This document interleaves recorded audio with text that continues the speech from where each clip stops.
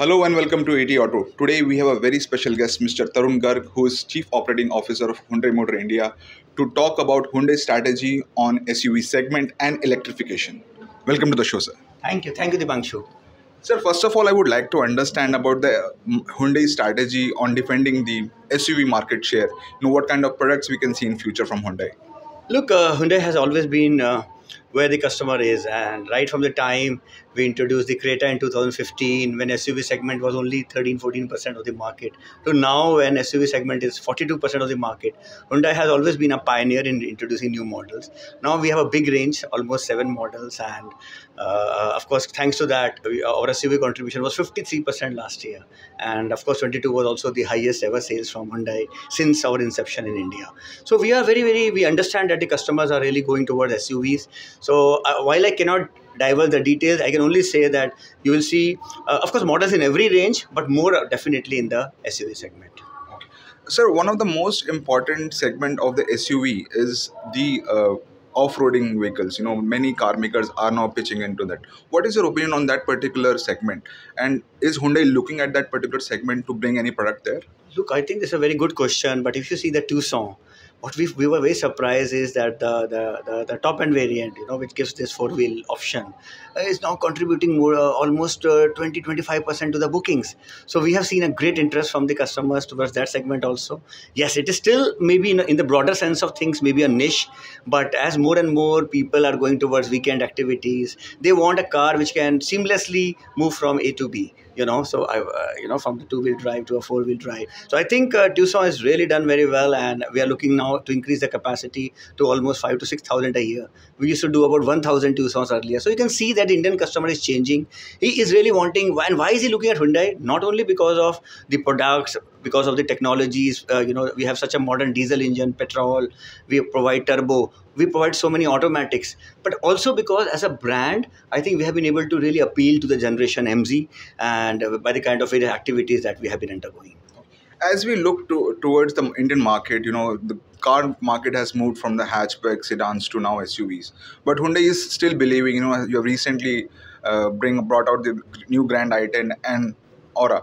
So what is your opinion on that particular segment? And is Hyundai really serious about that hatchback segment? And how do you see things going forward from here? Look, Hyundai is a full range manufacturer, and always, last 27 years, we have tried to be where the customer is.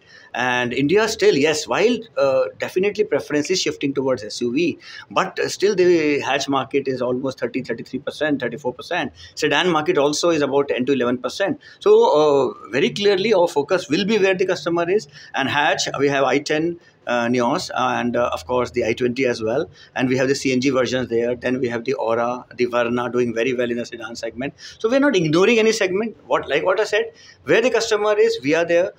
At the same time, what is happening is the customer aspirations are improving, increasing even in those segments. So they want more and more technology, more and more features, and that is what we are trying to provide to them. Coming back to the Indian car market sales, this year has been quite exciting for the all car manufacturers. Everybody is recording their highest sales ever.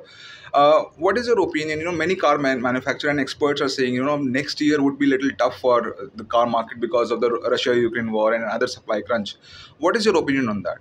So look, I think the momentum is very strong, and even now we are sitting on a back order of 116,000 customer bookings.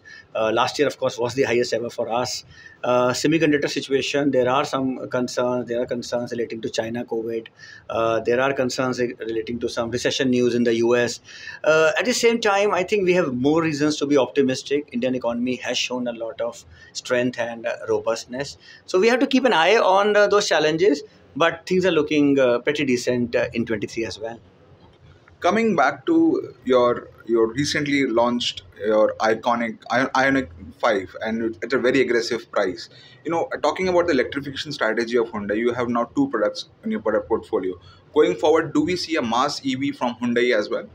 Look, when we launched the Kona in 2019, EVs were only being talked about. Kona helped us to understand the market, and today, with the launch of the Ioniq 5, I think it's a big change in the electrification landscape of the country. I would say, because Ioniq 5, like you used the word iconic, it is actually iconic because it provides you. It comes with the eGMP platform. There's a lot of space inside the car. There are a lot of connected features. It has a V2L function, which means you can load appliances, using this car. Range is 630 kilometers, good ground clearance. I think it is in a very complete room for you, office space, or a home for you, and you can do so many things with the Ioniq 5. So I believe it's going to be a very big game changer in the Indian electric landscape, and we are very excited with the Ioniq 5. You talked about more models. Definitely, yes.